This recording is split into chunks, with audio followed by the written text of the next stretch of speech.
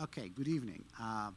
I'm delighted to introduce you tonight, Dr. Robert Zieger, and he will be talking about he will be giving a lecture entitled "Does America Still Need Unions?" And Robert H. Zieger is Distinguished Professor of History Emeritus, University of Florida. He is the author, among other books, of American Workers, American Unions, the CIO, 1935-1955, and For Jobs and Freedom, Race and Labor in America since 1865. He has twice been the recipient of the Philip A. Taft Prize for the best book in American labor history. He has taught at Kansas State University, the University of Wisconsin, Wayne State University, and the University of Utrecht, as well as at the University of Florida.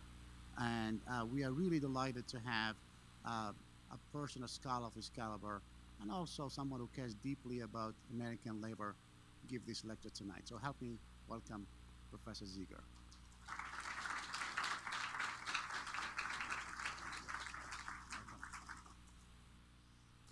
My topic is, does America still need unions? The word still is in parentheses for reasons that will be perhaps clear a little later. And I have to give you a full disclosure here. Well, first to say, that's one question I'm going to ask. And the other question is, what, if anything, does the historical record contribute to understanding the problems and challenges facing today's workers and today's unions? So there's a two-part kind of question. So the first question, does America still need unions? And the answer is a resounding yes, as I put on my labor organization cap. This is from the Service Employees Union. Yes, America still does need unions. Now, full disclosure, I'm a member of a union, the United Faculty of Florida, which is affiliated with the National Education Association and the American Federation of Teachers, and hence with the AFL-CIO. And I'm the secretary of the North Central Florida Central Labor Council in Gainesville, Florida. So I speak partly as a partisan. At the same time, I speak as well as, I hope, a scholar, a historian, hence the letter H, not Harvard, but rather historian. And I'm aware that not everyone will agree with the answer I gave. In fact, there's a popular and scholarly literature that depicts organized labor as at best self-serving and high-handed, and at worst literally counterproductive and obstructive. Legal historian Paul Marino says this: everyone suffers from labor unionization, because in his view, unions restrict production, distort compensation patterns, and impede innovation. Economists Richard Vedder and Lowell Galloway conclude that over the past century, labor unions have reduced U.S. output by trillions of dollars. Even liberal TV host Bill Maher holds teachers' unions responsible for the problems of the public schools, a view widely publicized in the much ballyhooed documentary film Waiting for Superman. Such views, you can be sure, do not go uncontested, and indeed a never-ending but always changing debate continues to rage among legal scholars, historians, polemicists, and economists about the roles of unions, how they have played, and what role they continue to play in the United States. And it's not my intention here to address this issue directly. You may want to do it somewhat and see it in the Q&A. My own premise in this talk is that yes, America. I should have chosen a different hat. Yes, America does need unions. My premise is that a strong, autonomous, and energetic labor movement is a necessary component of a healthy democratic society. In saying this, I stress really 4 points. One would be organized labor's role in, I'm trying to find my little thing here, organized labor's role in moderating inequality and in setting standards for workers' compensation, occupational safety. Oh, this, I'm sorry, this was the slide I should have shown in the last paragraph. I apologize for that. Workers' compensation, occupational safety, and workplace treatment. This is this slide depicts these slides depict the Triangle Shirtwaist Fire of 1911, in which 147 young women locked in the upper floor of a burning building burned to death or leapt to their death holding hands. labor unions have been instrumental, I believe, in ameliorating some of these conditions. So that's one. Secondly, I think there is a need for a clear and articulate voice for working people and for lower income citizens in debates over such issues as Social Security, taxation, economic policy, education, and imposing alternatives to corporate-dominated public discourse about the values we should be seeking, the kinds of human rights we should be stressing, and basically about the civic identity of the American people. The third point would be, I think organized labor has played, particularly in recent decades, a very positive role in encouraging cooperation and amity and in combating racism, ethnocentrism, sexism, xenophobia in an increasingly diverse labor force. This is a poster from the 1963 March on Washington, which I attended, and I picked it up on my way back to the car thinking, I'll be teaching labor history. I can make use of this poster someday. Fast forward a few years. And finally, point 4, labor's role in bringing a modicum of democracy to the most authoritarian venue in American life, the workplace. You'll recognize some of the figures here. Certainly, Montgomery Burns stands out. Whether you agree with these points or not, and I think everyone would agree that the current state of the labor movement is of a movement very much in trouble. The facts and figures about organized labor's current status in American life are very clear. There has been a 40-year or more decline in membership. I should have had my scholar's hat on. This is factual material. 40-year decline in membership, and I think I have a slide for that. This shows a 30-odd year decline in membership, the red line. Right now, something under 14% of American workers are represented by unions, about 7% in the private economy. Public employees have about a 37% union rate. There was a 10% drop-off in union membership in 2009, not surprising in view of the recession and the rise in unemployment. Observes journalist Stephen Greenhouse of the New York Times, even some labor leaders agree, quote, that American unions seem to be sliding toward irrelevance and oblivion. Reasons for this decline. There are the usual suspects. Many reasons have been adduced. I don't really mean to distinguish between them.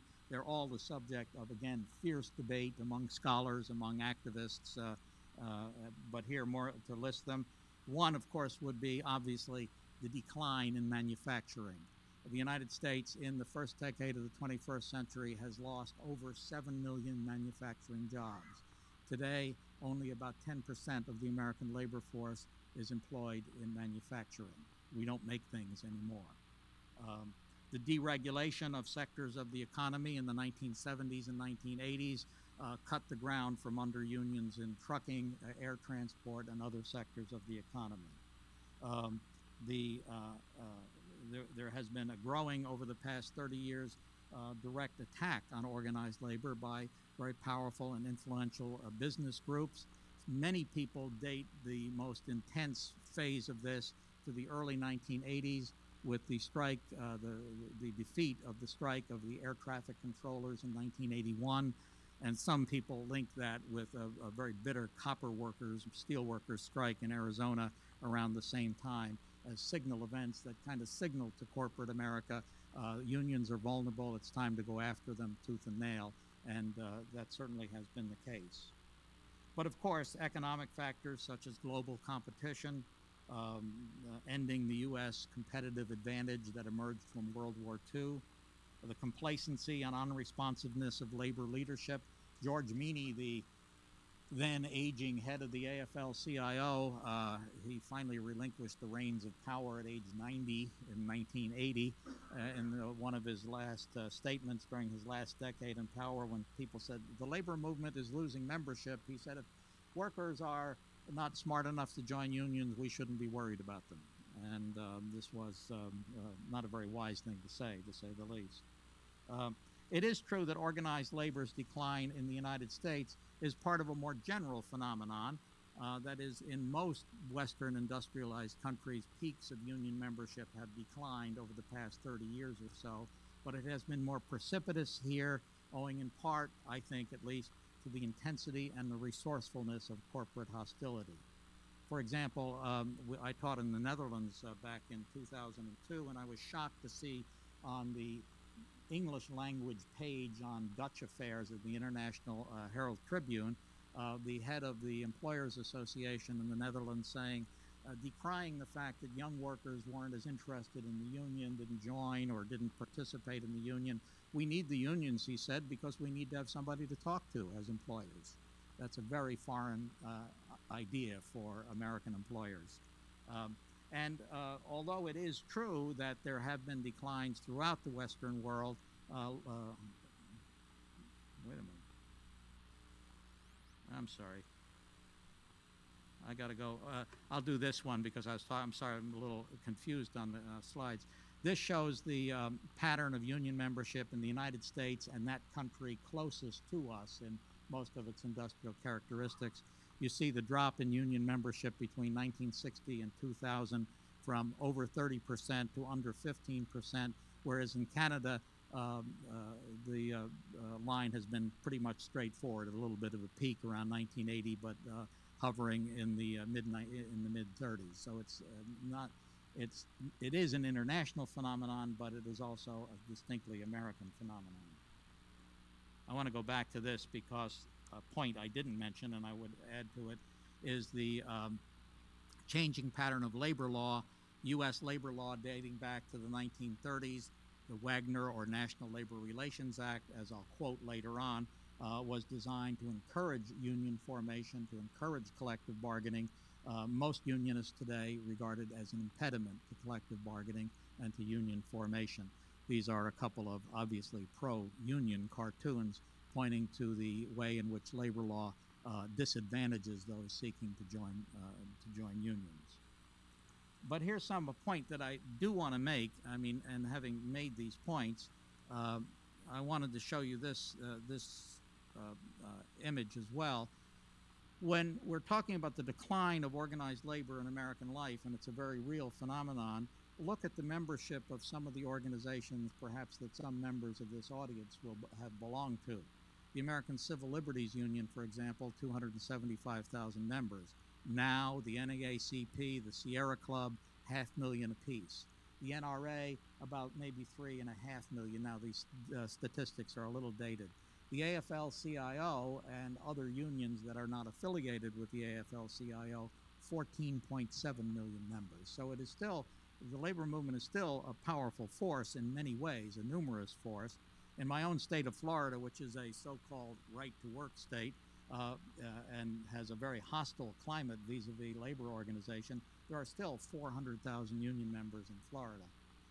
So it's reports of the death of the labor movement, I think, have been exaggerated. It's in trouble, it's in a lot of trouble, but it's still a large body of Americans who need to be taken seriously. Yeah, I can keep this on, yeah. So now I want to take a look at the past. That's where I'm most comfortable. I am a historian, of course. And I've titled this section of my talk, The Uses of the Past, the idea being that perhaps, if we agree, if only for the sake of argument, that a revitalization of the labor movement is something to be desired, some understanding of its historical development in America might be helpful. The historian has to believe that, or otherwise I guess he or she would stop being a historian. Imagine then my dismay when I read just last week the words of AFL-CIO President Richard Trumka.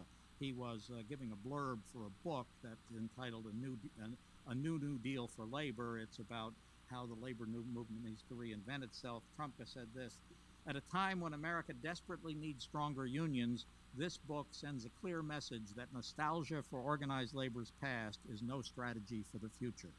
And I thought, Trumka, you're cutting the ground from under me, but maybe we can reconcile these views. Undaunted by Trumka's words, however, and ever the historian, I do believe there is some value in looking at the period of sustained union success, what economist Paul Krugman calls the golden age of the American economy, i.e. roughly between around 1940 and 1973, especially with regard to wage earners. And this just depicts some of the major collective bargaining gains of the sort of signature union of this period, the United Auto Workers, once a powerful force of about 1.7 million members, now under 400,000 members with the shrinkage of the automobile industry. I love this slide. It shows what a typical American family of an industrial worker, this guy worked in ostensibly worked in a chemical plant in Cleveland. It's, I think, 1953. And it shows the bounty of the American economy and the prosperity of the American working class in the post-World War II decades.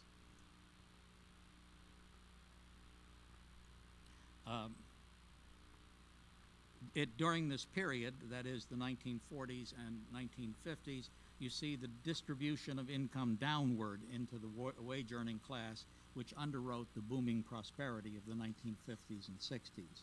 During these years, income was more evenly distributed than during what Krugman calls the long Gilded Age, the period from roughly 1870 to 1933, and more evenly distributed than it has been in the United States since the late 1970s. It was a period of union growth, starting in the 1930s, and strong unions played a role in shaping public policy and in pressing the claims of wage earners, both in the economy and in the political arena. Krugman says this: everything we know about unions says that their new power was a major factor in the creation of a post-war middle-class society. There are some facts and figures here to note. During this period, the 1930s, 40s, and 50s, was a period of substantial union growth. Union membership in 1933 stood at under 10%, just as it is in the private economy today. By 1950, it had expanded to a third of the labor force, of the non-agricultural labor force. It was a period marked by the expansion of unions into new sectors of the economy. Before the 1930s, the auto industry, the steel industry, mass production industry in general had not been unionized. In the 1930s and 40s, union strength grew, led by unions such as the United Auto Workers and the United Steel Workers. It was during this period that unions made their greatest collective bargaining gains: pensions, health care insurance, vacations. Vacations were very rare among the American labor force before the 1940s. The creation of a potent political arm, first by the CIO, or the Congress of Industrial Organizations, in 1943, and then followed later by the American Federation of Labor, and subsequently by the AFL-CIO, which merged the two in 1955. The reasons for this success during this period, not necessarily in order of importance, which is the subject of another fierce debate among historians of which of these factors. One factor I think of great importance was industrial structure. This was the classic age of American industry. These are two views of the Ford River Rouge plant, where 80,000 workers produced Fords, and during World War II, military equipment. The targets of organization were relatively centralized and integrated. You could bring collective bargaining to General Motors, a mighty and anti-union corporation, by tying up their production in the single small Michigan city of Flint, Michigan in 1936-37. There were the industrial structure of the country and the key industries that were under organization were highly centralized and very susceptible to creative forms of organization. It's a period also in which marked by inspired leadership. Probably the most dynamic and bigger-than-life figure in the labor movement and in American life generally, except for Franklin Roosevelt himself in the 30s and 40s, was John L. Lewis. And you see a couple of depictions of Lewis. In the bottom picture, he's emerging from a terrible coal mining disaster in Centralia, Illinois. Lewis was the founder of the Congress of Industrial Organizations, the CIO, that brought organization to the mass production industries of the country. Keep this image of Lewis in mind, if you will, or keep it in your mind. I won't come back to it, but I'm going to invoke it again. Another leading figure from this period, a name that will be familiar to some people in the audience, Walter Reuther, the young man standing up as a young man. Reuther became president of the Auto Workers Union in 1946 and remained so until his death in a plane crash in 1970. He was known as, Lewis was known for his histrionics, for his rhetoric, for his Shakespearean denunciation of the foes of the working class. Reuther was known more, although he was a very able speaker, he was known more for his innovative approaches to collective bargaining and to the assertion of union rights. Here in the bottom picture, he's making the claim, these striking auto workers, that workers should have something to say about how the company establishes its goals and how it conducts its production processes. Workers know this better than employers in many ways, asserting claims that in fact were not realized but were very creatively put forth by Reuther. I thought just take a break and the other leading figure of this period I would point to, not so much for his actual labor activities, although he was president of a union, the Brotherhood of Sleeping Car Porters, was A. Philip Randolph. I include Randolph in this period because of his role in pressing the claims of African American workers and his forcing the government during World War II to begin to respond to the claims of justice for black workers through the direct action of the federal government. I have some other more contemporary labor leaders. This is sort of a little segue just to kind of make comparisons and contrasts. And I put this one, I didn't know if I should keep this in or not. This is a magazine cover from a couple of years ago. Can this man save labor? Those of you knowledgeable or following the news know that Andy Stern just stepped down last year as president of the Service Employees Union, and I don't think he's going to save labor. He's no longer the leader of one of the largest unions in the AFL-CIO. But these are the leaders of the current labor movement, and their names are worth keeping in mind. On your right, yeah. On your right, John Wilhelm, the man with the boycott sign on his chest. He's the head of the Hotel and Restaurant Workers Union, which is one of the more imaginative and creative organizations. And in front of him is Richard Trumka of the AFL-CIO. Both of these are highly educated individuals. Trumka has a law degree, and Wilhelm is a graduate of Yale University. On the left is Mary Kay Henry, the president of the Service Employees International Union, now I think the biggest or second biggest union in the AFL-CIO with over 1 million members. Mary Kay Henry is it's, I think, fair to mention because she has mentioned it very prominently herself. She has proudly announced her lesbian identity, and I'm asking you to compare and contrast this image of a new labor leader in the post-industrial age with the grizzled images of labor leaders of the 1930s and 1940s. So industrial structure, inspired leadership of the time, rank and file activism and militancy. And I've got a couple of slides. Probably if you take an American History Survey course someplace, you've seen things like this. On the bottom is the Minneapolis trucker strike, a violent confrontation, 1934. The top slide is striking textile workers in a southern mill, shaming two what they would call scabs who are breaking the picket line to go to work.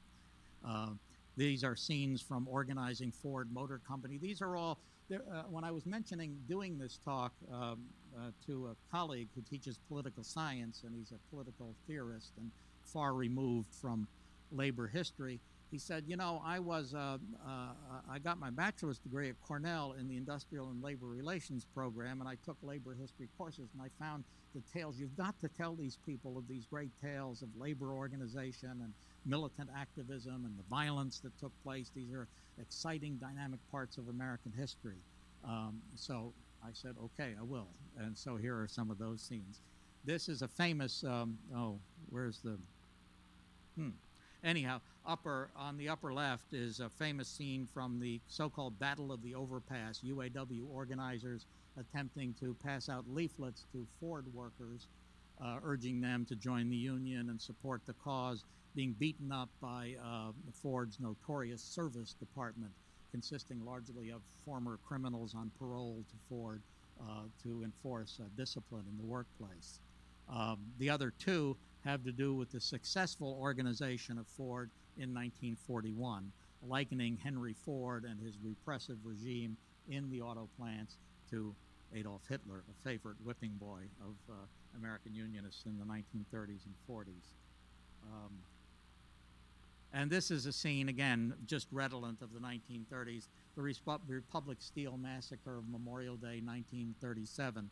11 striking steel workers shot to death by the Chicago police. These were scenes of militancy, activism. I don't mean to equate militancy with violence, but it's part of the heritage coming out of the 1930s. And this may be what Trumka had in mind in saying, let's not get hung up in the nostalgia of the past, but these are part of the record of American labor history. And another very powerful and I think critical factor, whoops, yeah, there it is, accounting for the success of labor during this period was on the political realm. A president who was sympathetic to organized labor. It's sort of interesting with FDR, Franklin D. Roosevelt, friend of the union. Union organizers go out in 1933 and 34 and say to workers, the president wants you to join a union. If pressed, they would have said, yeah, President John L. Lewis wants you to join the mine workers union. But the implication was your friend in the White House, Franklin D. Roosevelt, wants you to join the union because government policies were becoming somewhat more favorable to labor organization. In general, I think the people in the labor movement created the FDR that they wanted to create. They wanted to create a staunch friend of labor organization and to enlist him on their side. In actual practice, FDR was actually a lot more ambivalent about the need for unions and some of the activities associated with unions. But certainly there was the widespread feeling, and it wasn't a wrong feeling, that the government was positive toward labor union growth. And this man, Senator Robert Wagner of New York, author of the National Labor Relations Act, which validated the idea of labor organization as a key device for ending the Great Depression.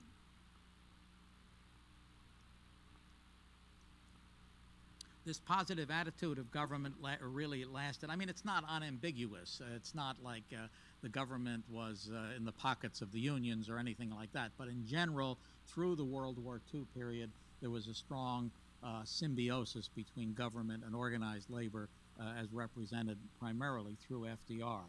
There were setbacks. In 1947, Congress passed a law, the Taft-Hartley Act, that amended the National Labor Relations Act and put new restrictions on unions. But even so, through the 1950s, there was generally the idea that organized labor, representing as it did over a third of the non-agricultural labor force, was a legitimate and positive force in American life. See if you can identify the author of this quiz. No fair, you know who it is. It's from the 1950s. Unions have a secure place in our industrial life. Only a handful of reactionaries harbor the ugly thought of breaking unions and depriving working men and women of the right to join the union of their choice. Who was that radical who said that? Who said that? You got it, Dwight Eisenhower. You win some kind of prize that Anouar will award to you after. Was that the $10,000 prize? Something like that. You work it out with him. Okay. Yeah, I mean, here's even Eisenhower, who's a conservative Republican and certainly skeptical of some of the activities of the union, but still a pretty forthright statement that really even conservatives, even Republicans, were recognized the legitimacy and value of organized labor.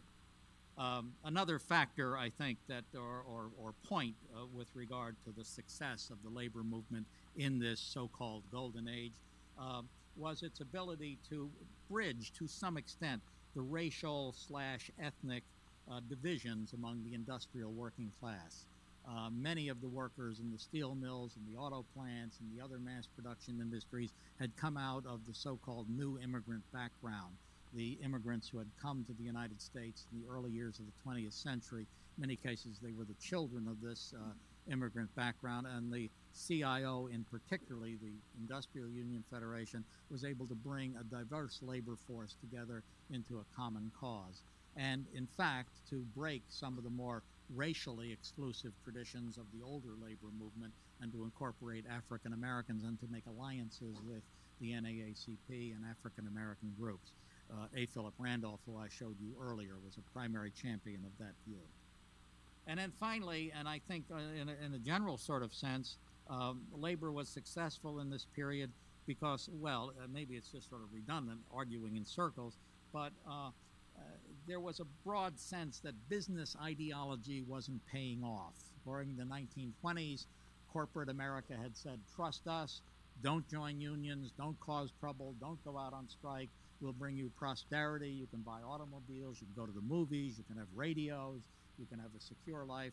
The bottom drops out in 1929, 1930, 31, and American workers basically say, not in one single voice, but as a movement, we need a new deal. That deal isn't working. And this deal involves using government as a positive force in shaping the economy and in shaping the society, and we need our own instruments of defense and assertion, i.e. an industrial union movement. I think I'm back now. All right, now the only I could find this old SEIU hat was the only one I could find that was quite appropriate. That was then. Can the labor movement once again become a force for a more egalitarian and worker-friendly society? Of what relevance, if any, is the story of the labor movement's successes in the so-called golden age to the problems and prospects of today's workers? And I wear this hat for two reasons now.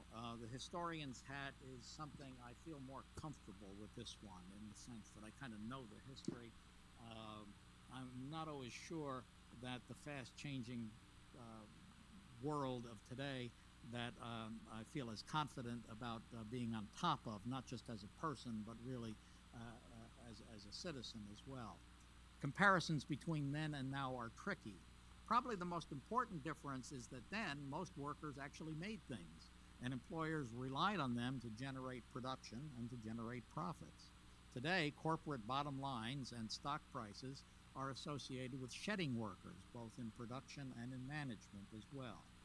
The chief financial officer of Alcoa, a company that was in recession in 2007 and 2008, laid off 37,000 of its employees as the company begins to improve its position, pay better dividends, and so on. The chief financial officer promises his stockholders, we're not only holding down headcount levels, but we are striving, but are also driving restructuring further that will result in further reductions. We don't want these workers back. They're superfluous to us. Profits depend on getting rid of workers, or at least getting rid of American workers. And there are, of course, other factors as well that make comparisons difficult. American workers in the 1920s didn't have to worry a lot, or in the 30s, 40s, and 50s, didn't have to worry about globalization. They didn't have to worry about outsourcing. Certainly American workers today must worry about these things. Can you see those cartoons? Okay. Can you read the captions? I thought they were particularly apropos. Grandpa, what was manufacturing? We used to...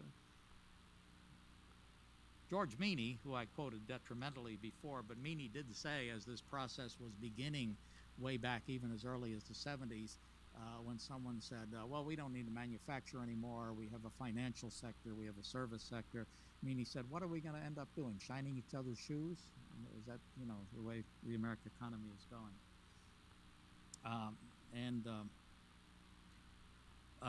American business, of course, has been substituting low-wage offshore workers. There's even a sitcom about it now, outsourced for high-wage workers. Temporary, just-in-time employees for permanent full-time employees. Contract workers for payroll workers.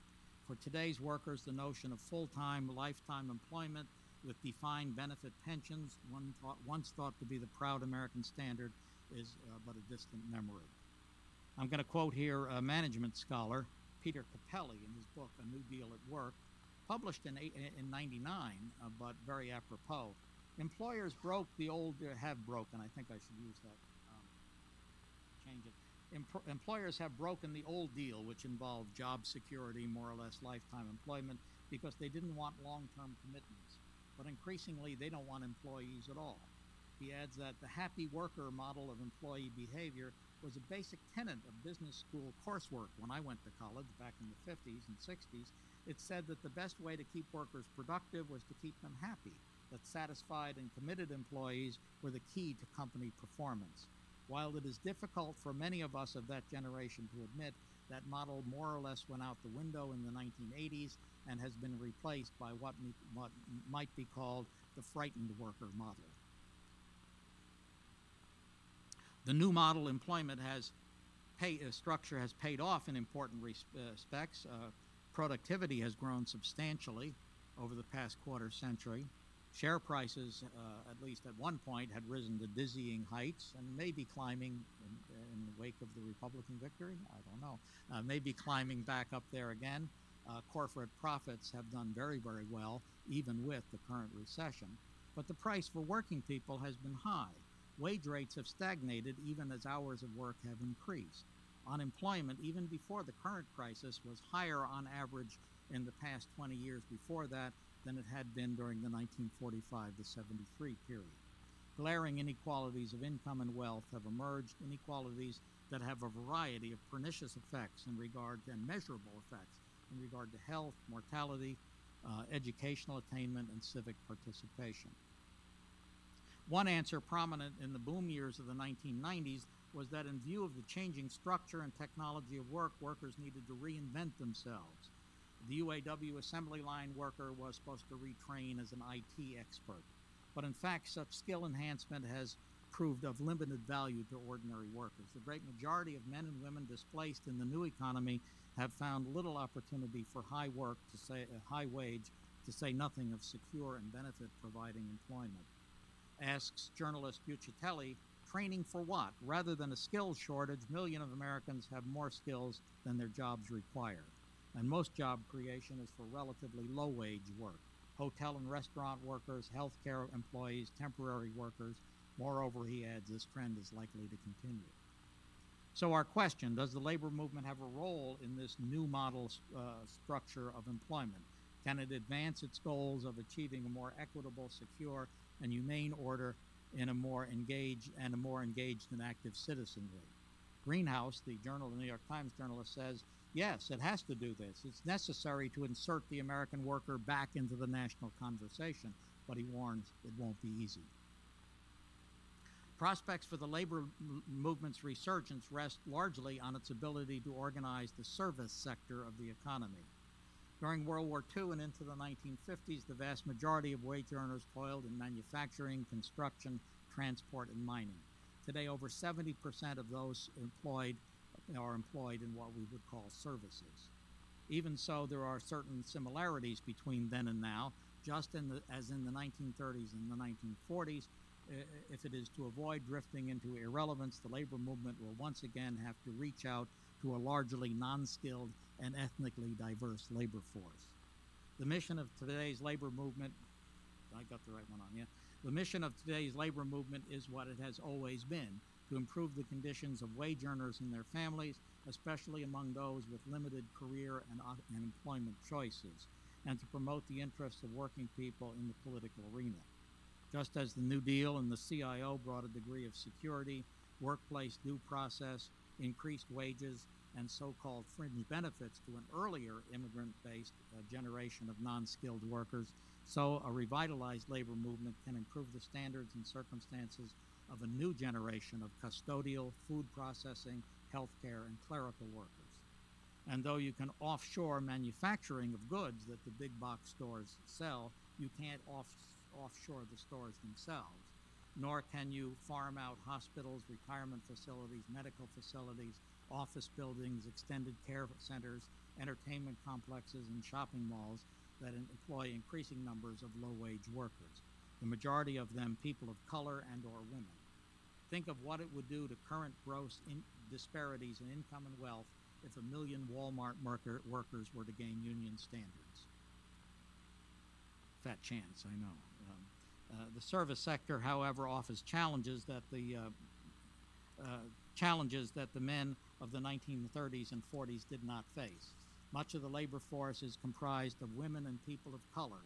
Organizers must root themselves in communities and work with the clergy, with citizen activists.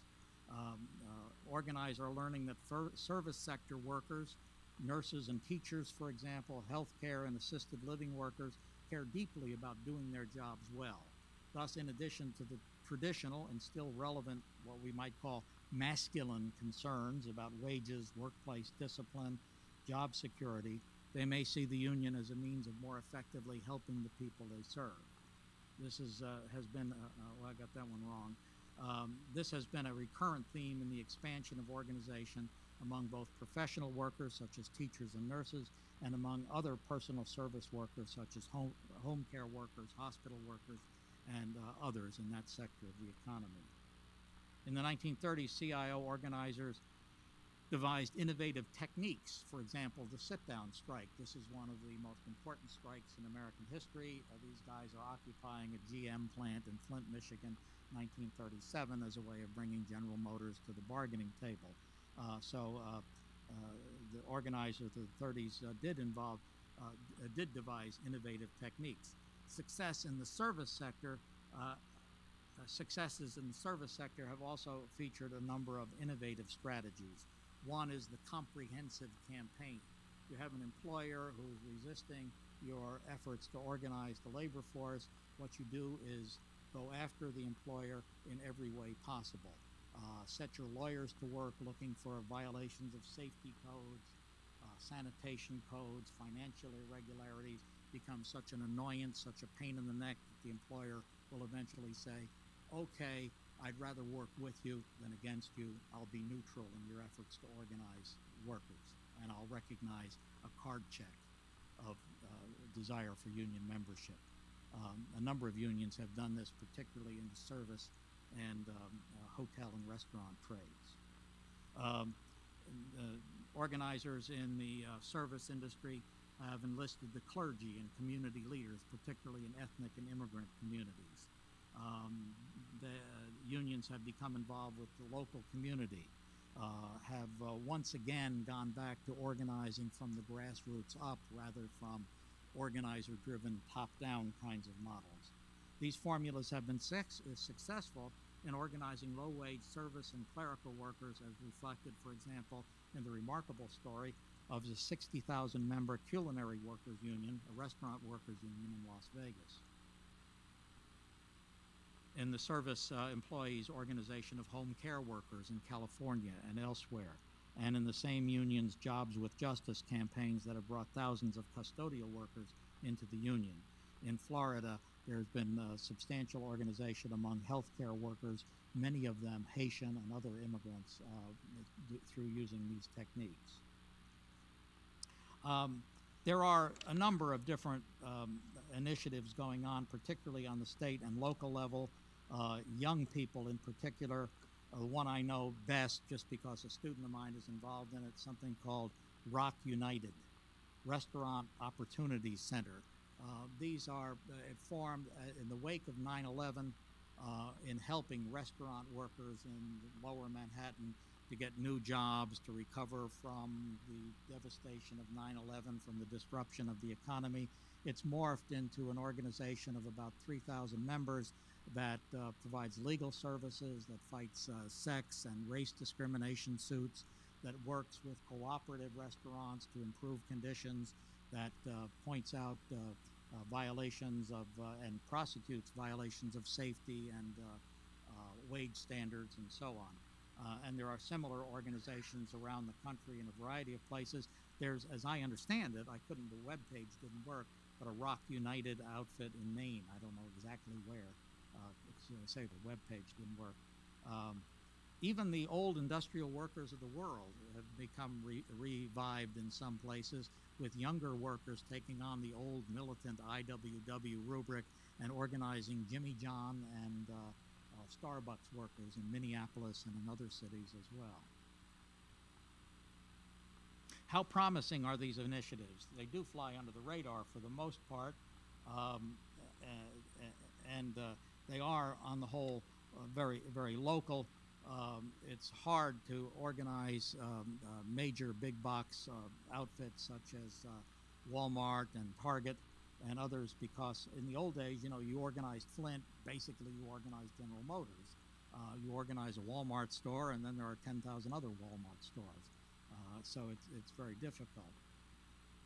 Labor activists and scholars disagree as what needs to be done. According to one model, that embraced by the top AFL-CIO leadership, changes in the labor law are critical to organized labor's ability to rebound. Where is it? Ah, there it is. Okay. Its efforts have centered on the doomed effort to gain passage of the Employee Free Choice Act, which would have simplified union recognition procedures, promoted first contract resolution of differences, and would have stiffened penalties for labor law violators. It looked like with the 60 members in the Senate and with a Democratic president, EFCA, as it's called, the Employee Free Choice Act, the first substantial revision in labor law since the Taft-Hartley Act of 1947 might have a chance of passage, but it was quickly done to death with the prospects of a Senate filibuster. Other advocates argue that devoting substantial resources to changing labor law is a non-starter. Even with a substantial Democratic majority and a Democratic president, hopes of passing EFCA were quickly shown to be an illusion. Workers this strain of argument runs must rely on their own resources. Organized labor must begin to function again as a movement, not as an organization, and to reach out to ethnic communities, people of faith, young activists, and other fair-minded citizens to develop comprehensive campaigns to bypass the counterproductive NLRB, National Labor Relations Board, and to compel employers to stand aside and let workers decide themselves whether they want union representation or not.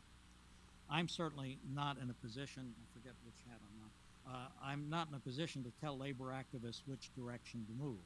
The two approaches are not mutually exclusive. Certainly it took grassroots militancy, imaginative and resolute leadership, community allies, and favorable changes in labor law and in the government to build the industrial union movement of the 30s and 40s. What's at stake? A revitalized labor movement can be a potent force for a much-needed downward distribution of income and for the promotion of a more egalitarian society. Moreover, it seems to me self-evident that an authoritarian or even a paternalistic workplace is an anomaly in a putatively democratic society. In the fight against apartheid in South Africa, we celebrated the role of the black unions in promoting democratic change. We hailed the rise of Solidarity, the Polish Workers' Union, in its challenge to the communist regime in Poland. As in those countries, so in the United States. In the words of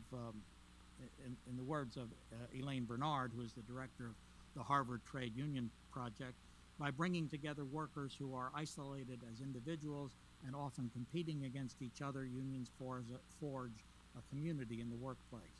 They help workers understand that they have rights, and they provide a collective vehicle for exercising those rights. They provide a powerful check to the almost total power of management in the workplace, and they fight for the right of workers to participate in decision-making in the workplace and in the larger community.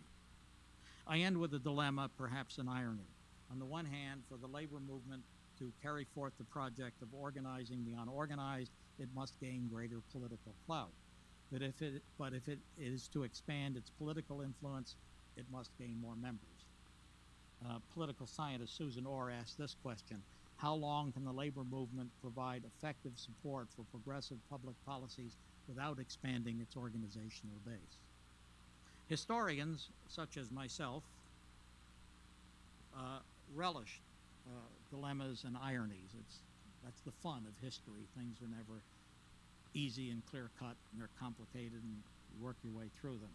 So as a historian, I must say that I'm intrigued by these questions, this apparent dilemma. But as a union supporter, I find the challenge they pose troubling and perplexing. In some of the initiatives I've mentioned earlier, I do find a sustaining possibility. I do see a margin of hope. Thank you.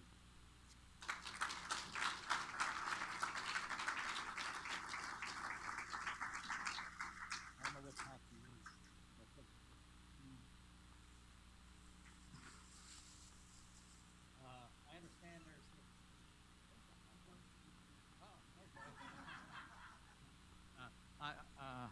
understand that, and I can break away from this podium. Let me get rid of the images.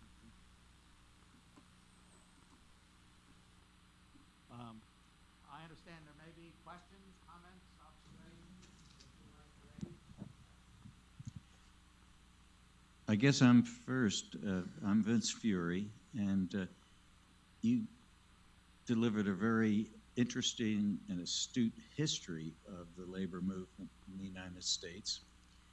And I'd be more interested in what you think the future of it is. And you cited 70% of all the union members are in the service? 70% labor. Oh, 70%. My impression is that most of those are in the public sector, municipalities, teachers, and state government. And if that's the wrong impression, then please correct me on that score. And then lastly, would you kind of contrast or compare our labor situation with the rest of the world that we compete with? Yeah, the first one, I don't actually know the numbers. The number 70% is, for service workers covers a multitude of sins, everything from college professors and brain surgeons all the way down to the people who scrub the floors and clean the laboratories and so on. By no means do I think the majority of those are public employees. I don't have the figures, somebody else may have. I would guess at least 2/3 of them are privately employed. I think, but I could be wrong, but I think the substantial majority is privately employed. These are people who work in hospitals, in nursing care homes, retail clerks, whole vast majority. Walmart itself, I think, employs over 1 million people. So I mean, so that's the case. The areas of there have been two primary areas of labor union success over the past 25 years or so, relative success.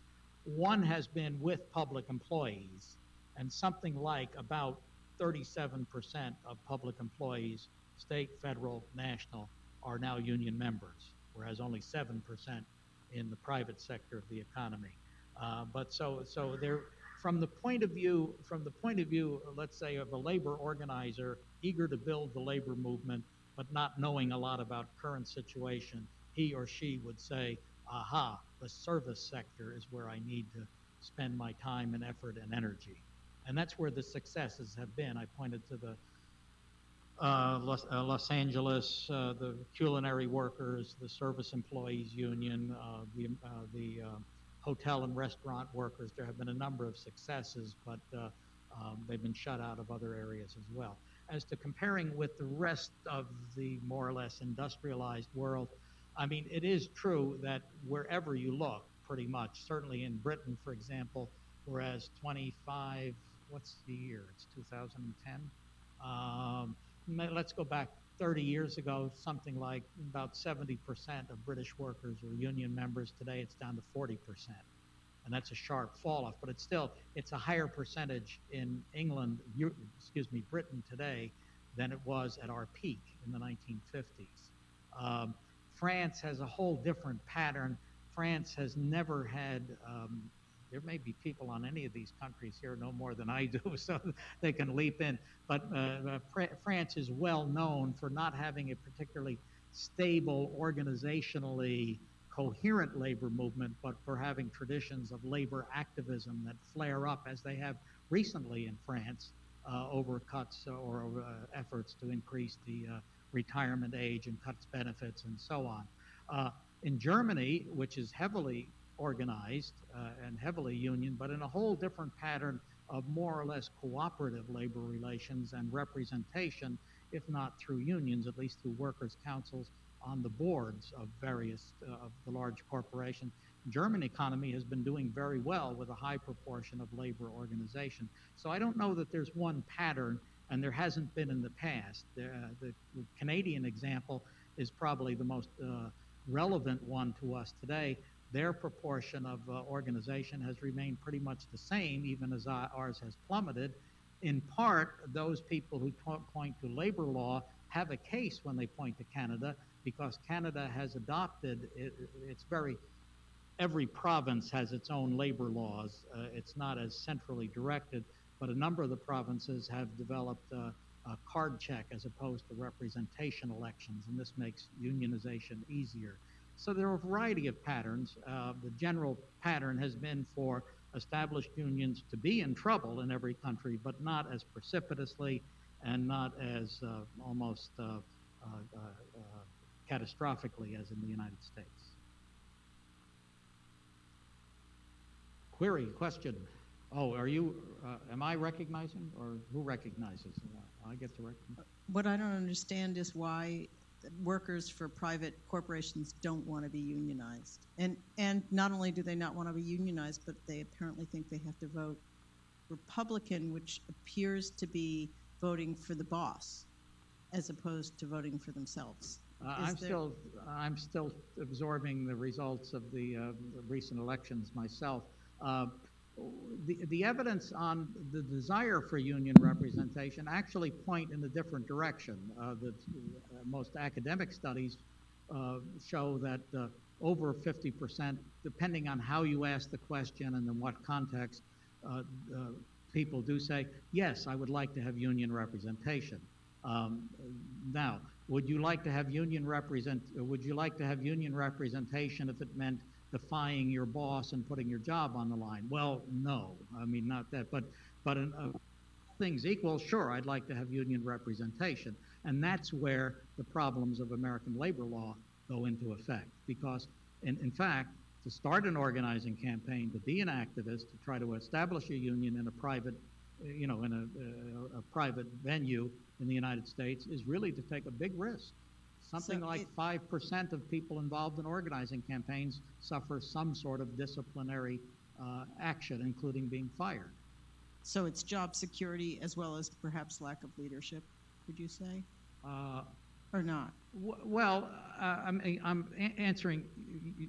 Right. Your question originally was, why don't people want to join unions? And my response is, actually, the evidence shows they do want to. They do want to, and the reason, but they don't want it to be a contentious, conflictual thing. But we in America are so used to it being that way. You want to form a union, you better be like Norma Ray and Gene Debs and John L. Lewis and be braver than anybody has the right to ask you to be brave. Rather than to say, I want to join a union, yeah, well, vote here, sign up here. There is a debate among labor scholars about this. I mean, to some people, the right to join a union is a basic human right that is no different than the right not to be discriminated on the basis of gender or race or disability or anything else. But we don't think of it that way. We think of it as a series of very difficult hurdles that have to be jumped over through a very complex legal procedure, and we think that's okay. I don't think it's okay, but it's the way things are done in this country. So the case was for the passage on the putting time and effort into the Employee Free Choice Act, which, and I will say in this case, where's my hat? I will say we, because I wrote some op-eds and I was active in my labor council and so on. I thought we had a good chance of having it passed. And what that would have done would have been to say, if you want to form a union, all you have to get is people to sign a card that they want to join a union. You don't have to have an election. Now, I know we're all Democrats, small d.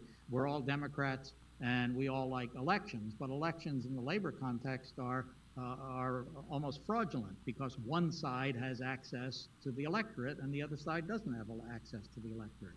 So again, I was, in a sense, challenging your premise, but I think you're right that people are very concerned about job security. And that dissuades them from taking these risky steps. I certainly agree with that. And what was the other? Oh, is there a lack of leadership? Yeah, and that's always the thing. I don't really know about that. I think in some ways, leaders like some of the people that I showed you. I mean, Stern did a good job with SEIU, and they did expand their membership, and there were some imaginative campaigns.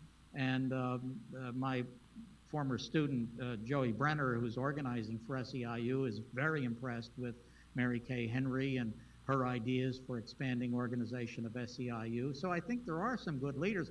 I've met Trumka, and I think he's a real smart guy and thoughtful, and you know. So, but it seems to me that the legal environment is so difficult that it is pretty hard. It's a combination of things. But then, on the other hand, still, finally, it's a good question. How do we explain the voting behavior of working class citizens? And as I haven't seen detailed analysis of the last election, but it does appear that a majority of white working class voters have been voting Republican pretty consistently over the past generation. But not working class voters generally, because of course many working class people are people of color. So it's a complicated, yeah, and I don't have an answer why people, apparently the answer of the conservatives is, no, these are very shrewd people who see that their best hope for a better and more secure future is through the operations of the free market and getting rid of big government, and that's the way to do it, and that'll create more jobs. You know the guy you elected governor, that's what he was all about, as I understand it. Well, you maniacs elected him. Well, yeah, okay. All right.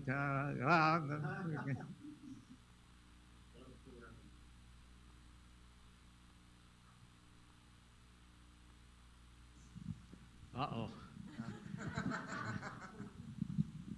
You mentioned that in the Alcoa strike, not the strike, but Alcoa laid off 37,000 people. And there must have been a large group of managers as well as workers in that layoff. Do you envision a point where managers and workers will join the same union? See, here's the problem. I mean, it's a good point, and it's part of what I cut out because I saw that I was running, you know, too long. Right now, people classified as management or supervisors, foremen and up, are not permitted to join you, or they're permitted to do anything they want. They're not permitted to be covered by collective bargaining agreements. The Taft-Hartley Act of 1947 stipulated that management, people in management, don't have the rights of collective bargaining, legally protected collective bargaining. I think one of the changes myself in labor law, if I had, you know, a veto-proof majority and so on, that would be a key change that I would like to see made. There are a number of things wrong with American labor law, and one of them is that this artificial division between management and worker, which I think in many ways is increasingly, if not meaningless, at least attenuated in the American workplace, and also with contract workers. Contract workers don't, I mean, in other words, you fire everybody and then you hire people on individual contracts. They are not covered by labor law. They have no rights to collective bargaining.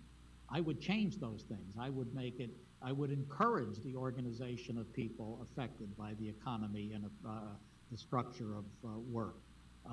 But they won't join the same unions now because they can't. They can't be part of the same union.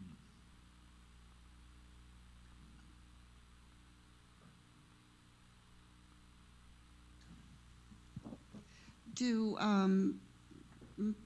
unions in other countries have managers and workers in the same union?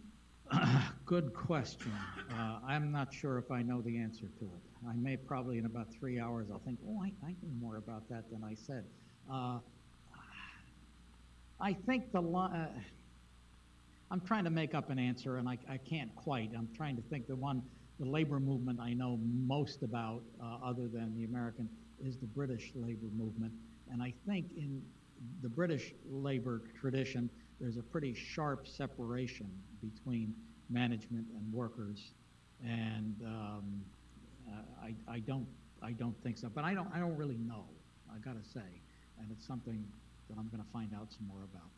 Apologize. You know, anybody got a question I can't answer? I was just wondering, at the end of your lecture, you'd mentioned that some of the labor leaders of today are mentioning how we need to have a new call for more political activism. Yeah.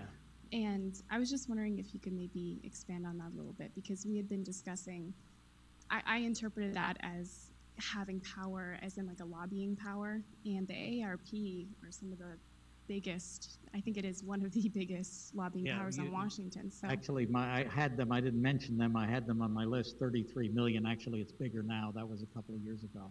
right. Yeah.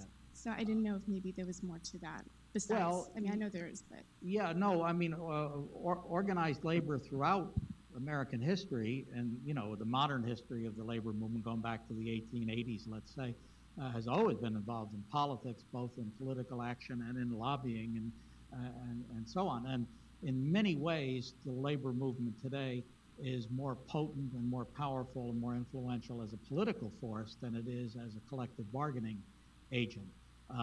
The thing is that over the past 25 or 30 years, the amount, and a lot of it has to do with money, and the amount of money that labor has been able to devote to political, not only political action of electing that person and not that person, but what happens when you get into the committee rooms in Congress and in the state legislature, who has access, who gets listened to.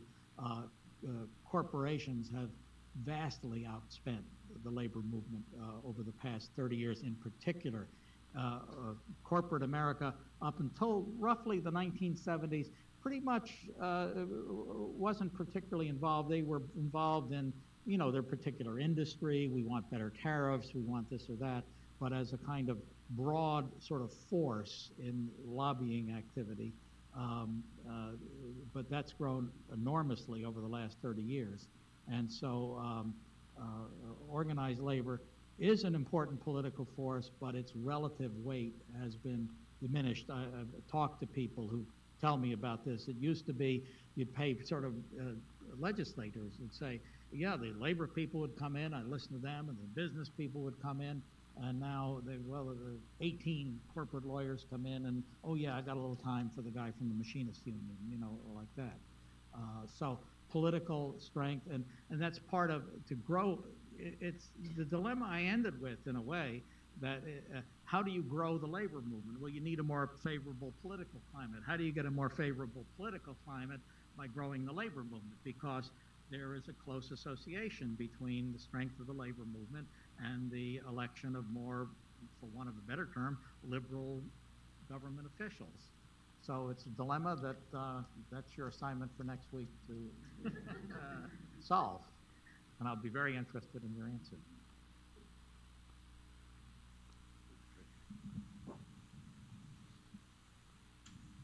Hi. Oh, yeah, hello. Three of us here are from the Maine labor movement. Oh, really? The Southern Maine Labor Council, and so did Kellen get in touch with you or anything like that? yes, he did. He's not here, obviously. Peter Kelman. Kelman. Right. I'm sorry. Yeah, he just had a hip replaced, I understand. Will you give him my personal thanks for, I really do appreciate his help and bringing you guys out. So one of the things we've done in the Southern Maine Labor Council is to create the Southern Maine Workers Center in an effort to broaden people involved in trying to organize or sort of look at the labor movement in a new way. We were involved in Rock United and organizing restaurant workers. Really? We had a little falling out with them, but that's one of the things that happens with the labor movement. And certainly a lot of us think that we need a real social movement on the lines of you know, the anti-war movement, the civil rights movement, and the labor movement of the 30s. And sort of how one creates that is not easy. We've had some success in reaching out to the faith community, who really helped us a lot in the last legislative session. And I'm saying all this is that we'd like to reach out to anyone here that would like to be part of our Worker Center. So if you're so inclined, talk to some of us. That was actually another part of my talk that I kind of cut out as the time got away from me. was some little discussion, at least, of worker centers that starting in some of the bigger cities, but now moving to smaller communities, particularly in conjunction with people in the faith communities. Other examples would be living wage coalitions that have been springing up. Of all things, Florida has a higher minimum wage for work on public work in Florida than the federal minimum wage, because we passed a minimum wage, a living wage ordinance in Florida. That's impressive to me. And there have been something like, 140 living wage resolutions passed around the country, in cities around the country, worker centers. There are a lot of things happening in the grassroots around. It's hard to see at this point what's going to pull those together into a politically coherent movement. And maybe we shouldn't even be asking that. Maybe we should be happy with a series of local, regional activities. I'll certainly be getting in touch with you, ask you a little more about how your Labor Council is involved with Worker Center, because it's something we probably should be doing in Gainesville University, in our local labor movement.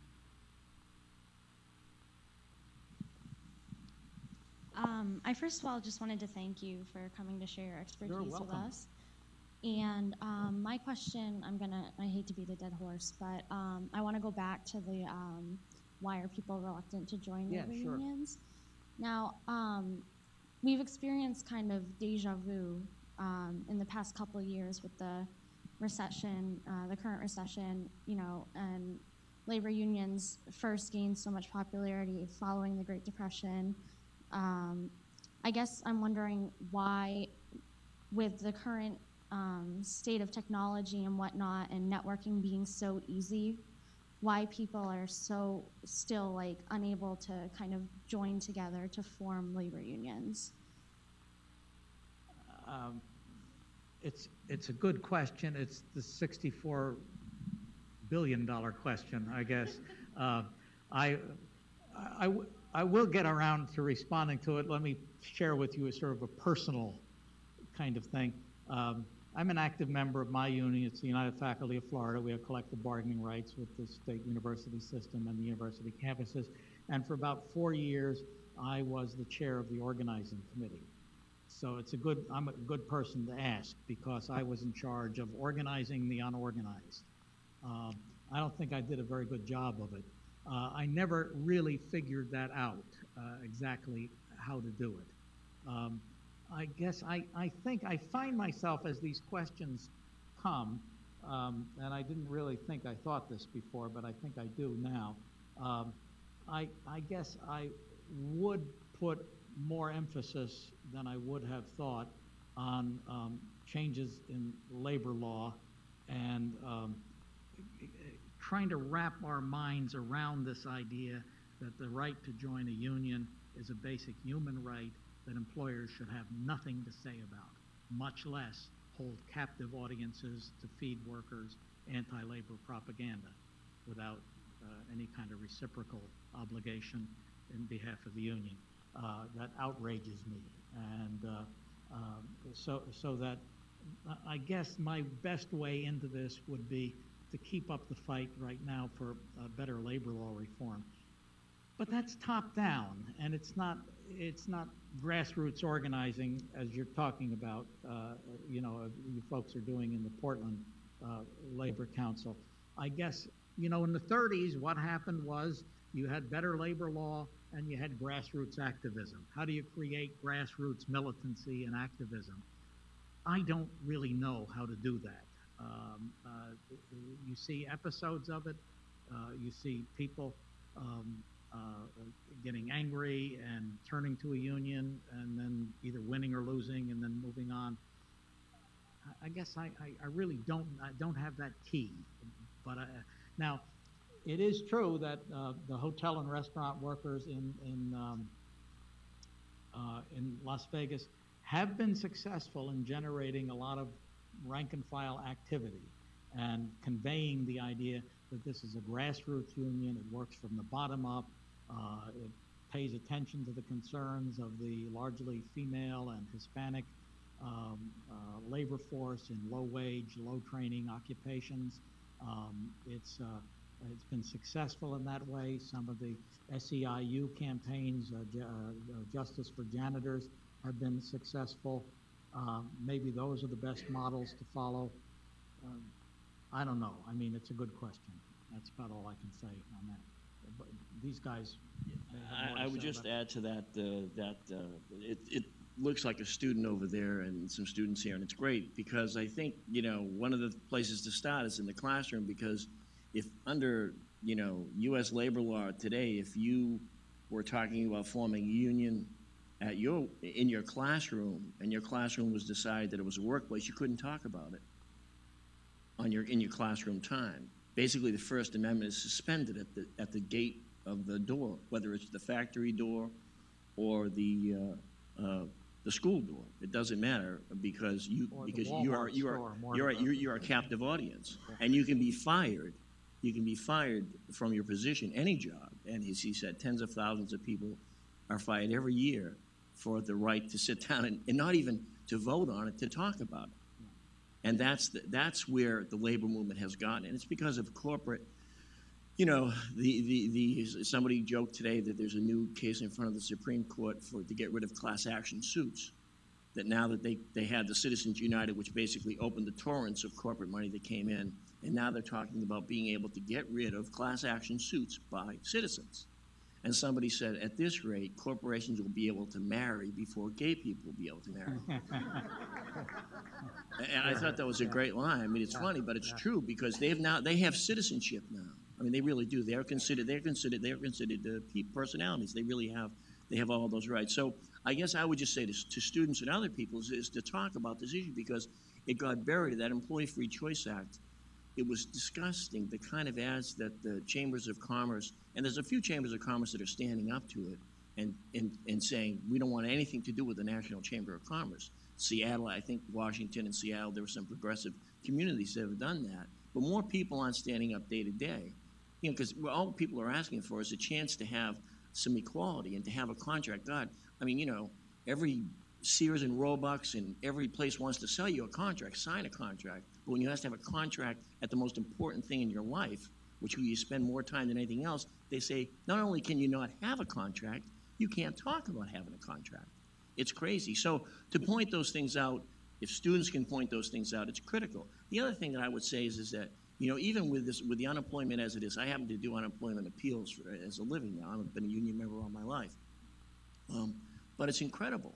I'll tell you, people who are getting laid off, the same people getting laid off, they're managers and the lowest guy in the totem pole, the lowest woman on the totem pole. And guess what? They get the same amount of unemployment. And they get treated the same way in many cases from employers, because everybody knows you're an employee at will.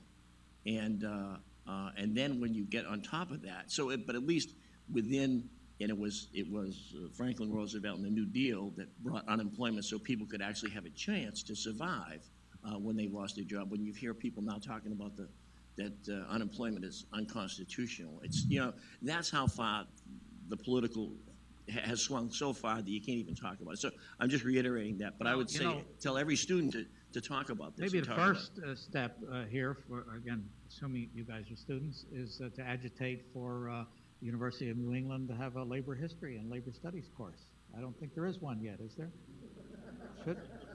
Shouldn't there be, you think? University of Florida can have one. You guys can have one.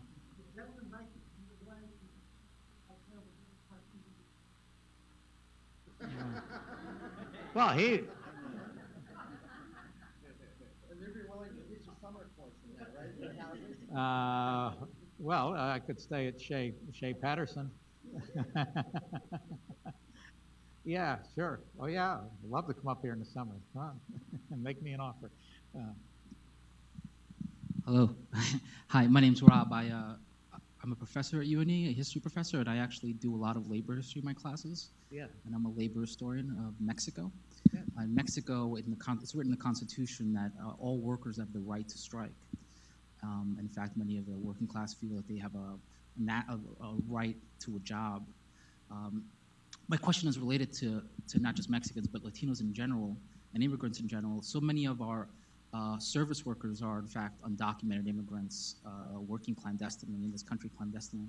Do you see immigration reform as a way, perhaps, to empower the working class in this country? It seems to me it's not an issue that I'm as fully up on as I ought to be, but it has seemed to me as the debate, particularly in light of the Arizona law, that and here it's sort of political, that the Democratic Party has really dropped the ball. As I read a recent article that pointed out that, or argued that the Democrats' attitude toward immigration reform runs their risk of turning the sort of Hispanic Latino vote from a Democratic vote to a swing vote because of their awkward and inconsistent and sometimes even hostile attitude toward undocumented immigrants. I think I think it certainly is a mobilizing force, and I think we saw in the last election the power of the Latino vote in the United States. And I think we saw in the most recent election what happens when people of color, both blacks and Latinos, don't turn out and aren't motivated to turn out and don't have the kinds of candidates and programs. So I would think, now I on the whole think that the AFL-CIO's notions about immigrant reform have been pretty good. And they're trying to draw a line between, yes, the border has to be secure, but there has to be a path to citizenship. We have to recognize that undocumented workers, put the emphasis on the fact that they're workers, not that they're undocumented. But in part, what the AFL-CIO's problem is, and I know this from personal experience in debates in our own labor council, it has to convince its own membership, its own non-Latino membership, including its black membership, that Latino immigrants are not a threat to the jobs of Americans. I don't think they are, but it's a tricky, but it could be black and brown together with a more enlightened Caucasian labor-informed working class, I think could pull together in a more permanent way the kind of coalition that emerged in 2006 and 2008. So yeah, I think if handled right, and not just finessed, but really confronted, immigration reform could be a real positive for the more progressive forces in American life.